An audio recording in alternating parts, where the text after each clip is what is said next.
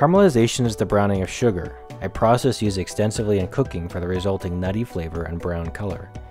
As the process occurs, volatile chemicals are released, producing the characteristic caramel flavor. The Maillard reaction involves a myriad of chemical reactions between amino acids and reducing sugars that gives brown foods their desirable flavor.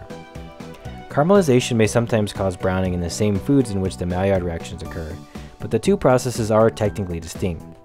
The result of the two processes, however, are sometimes similar to the naked eye and taste buds. The terms are often used interchangeably in the culinary field. When cooking foods in a sauté pan, the brown bits of food that stick to the bottom of the pan are the result of caramelization and Maillard reactions. These brown bits of food are called zooks. If zooks are deglazed with a liquid to release them from the pan and flavor the liquid, it is called making a fond.